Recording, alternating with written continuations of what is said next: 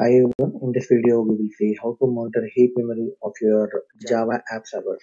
App servers like Tomcat, WebLogic, Glassfish. So this kind of provided Java servers, or you can you can see the Java process as well. So let's I have started with Tomcat now. Tomcat is working now. So just to monitor that you need to go to Oracle Java or any Java where you will have a Visual VM or JConsole. So you can download the JConsole or the Visual VM just to to see the heap memory. So even you can connect to your services you can connect to the process which enabled with the JMX. Then you can connect it with your local which to a remote machines. So now go to the JVM or JConsole. I'm open the JVM currently. If you have installed JDK or JDK, you'll be definitely having the JVM. Otherwise, you need to download it from the Google or you need to use the JVM console.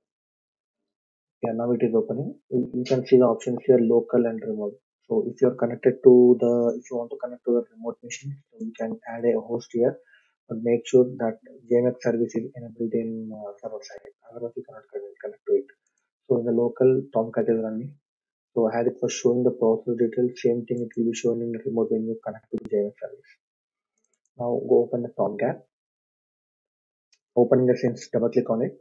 So it will show you the JVM arguments here. So in the overview, if you go to the monitor tab, it will show you the heap memory and user memory, and maximum it was given uh, for this many bytes of heap memory, and this was the used memory, and this is the actual heap size it was created for now. So and GC activity, we have one GC activity here. It was showing the CPUs from CPU usage, it's a CPU on GC activity, and it will show you the classes and the threads here, active threads. So live threads are 26 and the live peak is 27. Peak is 27, but now currently is in 26. Total threads started is 31. So you can go to the see how many threads are running and how many threads are in the active status. So if you want to get a thread dump, click on here to get a thread dump. And in the monitor, if you want to get any heap dump, so you can click the button heap dump to get a heap dump. And yeah, so these are the options that we can use for the Java process if you don't have any monitoring tool to monitor. So thanks for listening, this friends.